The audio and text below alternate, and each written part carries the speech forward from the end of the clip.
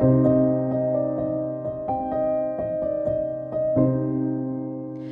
hi there. Today I am going to be working on this card with multiple layers of Copic colors and talking about how and why I do a lot of color layering and how I make those decisions. And I'm going to start off with this stamp set from Hero Arts. It's one that has money donated to charity. It's got these hands with layering stamps in it. I don't have browns to layer with, so I'm stuck trying to color the hands myself. But if you have brown inks, you can do that. And I'm also going to use a background stamp. I've got the heart and the hand stamped together, and I'm going to make a mask for the heart. And that's because I want to stamp that background, that swirl background. And I'm using Eclipse tape, which is basically sticky note quality stickiness. So it's not super, super sticky, but it's enough that it's going to work. And I'm going to stamp onto it, take that extra piece and attach it back onto the roll for use later, and then trim out the little heart. The stamp that I'm going to use for the background is from Ellen Hudson, and I can't use my magnets with it because it's a full stamp. So I'm going to tape it down with some washi and then place my mask that I've cut out onto the heart and ink up the stamp. And I decided I was going to try to do something distressed looking. I recently posted a Copic art journaling class, and that's sort of where I wanted to go with this, with just lots of juicy layers of color and great intensity. And I smashed it on there with not really perfect inking. And I did that deliberately. I'm going to tell you I did that deliberately. But I'm a terrible stamper, so this is like exaggerating my normal terrible stamping. So there you go. And I'm starting by coloring the two hands. And I decided to make the Caucasian hand, which would be my hand, in the front because I wanted to show you something on the other hand when we get there specifically. But you can make either hand, of course, whatever color hand you like, whatever your favorite colors are. On my teaching site in the color charts section, there is a human rainbow coloring download for free that you can get. And it has lots of color ideas for different color combinations that you can try. So for the other hand, I wanted to make a African-American hand because I was going to send this to someone who is African-American. But I wanted to note something. When you're looking at the palm of any hand, you know, white person, black person, whatever, the palm is generally lighter. So I'm going to stop the color before I get all the way to the palm. There's just a little bit of the palm sticking out in this particular rendering. And I'm using purples for my shading, by the way. That's just what I like to do because it gives me a little more realism to have that purple underlying things. But I'm stopping so I leave a little bit of that lighter color for the palm showing. And then going over my purple with a midtone, and then I'm going to go in with my light color again and blend out those edges. And that's going to at least give me the kind of blending that I want to get for this. I may, by the end up going over these again because my plan is to add so much dark and intense color to these, this background, that it might require putting more color into the hands by the time I get to it. Originally, I was thinking of making this kind of a rainbow thing with a whole bunch of different colors. And then I thought, no, I couldn't count out how to get the right rainbow colors around there. And I thought, well, what if I did just yellows for the lighter stripes? And then it was like, no, maybe I need to do oranges. I need to do something a little darker because in my mind then that heart was going to be really great if I could make it yellow. Yellow is my favorite color. And I thought that would be a more striking part for the yellow. So I started going in with darker oranges. And I didn't put the colors on the screen because there's just so many, but I will have a picture of all of the colors on my blog if you want to see what colors they were, because I did grab the handful of markers and took a picture of it before I finished this. And then I went in with purples. I was debating whether to go with blues because blue is complementary to orange.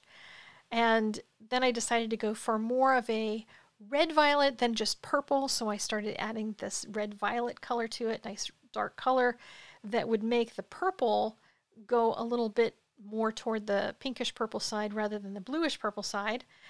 And then I realized there was too much difference now between the oranges and the purples because I wanted that to have that burst, but I didn't want it to be such a bright burst that it was going to take away from the center. So I got darker with my colors in that. I mean, it was just like this layering that I just kept doing over and over and over again. Same thing started happening with the heart, because I started with that light color and then I got darker and darker and darker, and I had to keep going darker around the outside edges because I wanted that center to just glow. And that meant that I kept making the outside edges darker.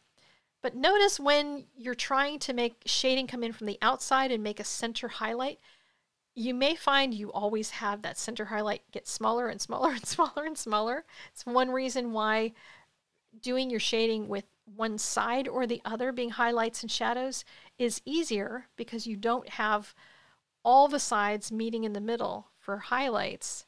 So you have less tendency to overwork the centers.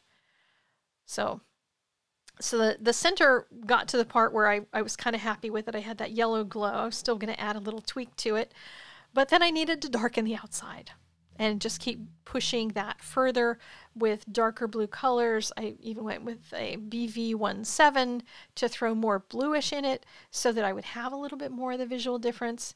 And then that started making these oranges really pop out, so I was going to have to darken those.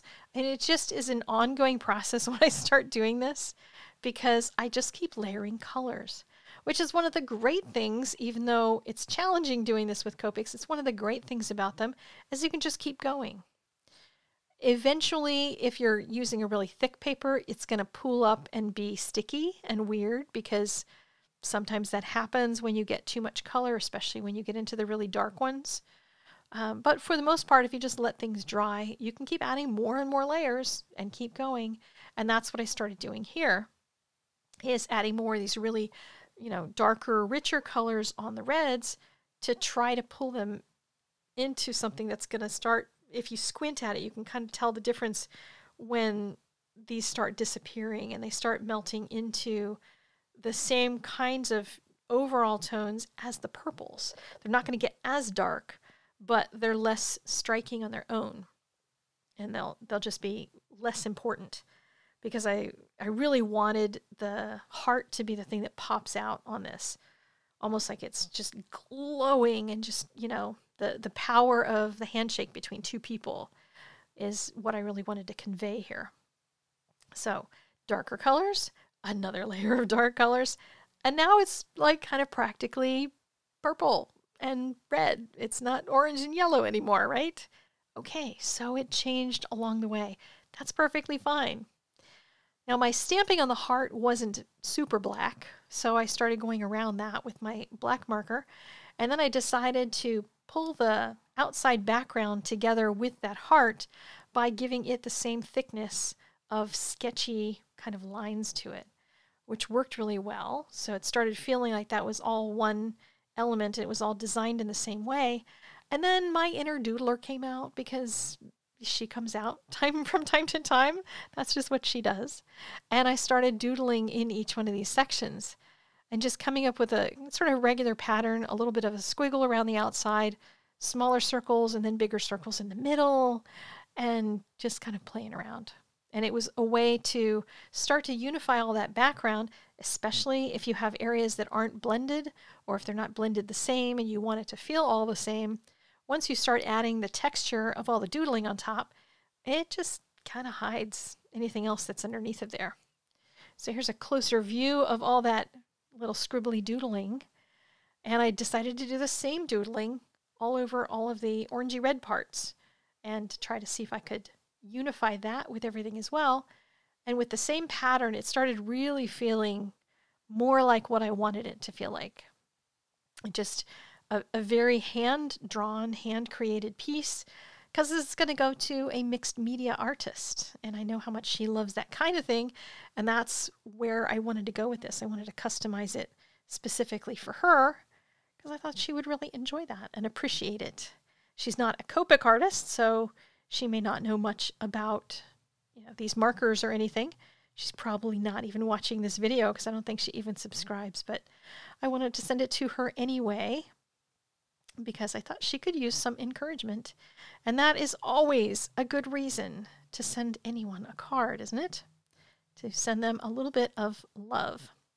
So I rounded the corners with my corner chomper, and then I'll decide which of the many sentiments, there's a ton of sentiments in that Hero Art set, that I will add to the inside of it and then pop that in the mail to her.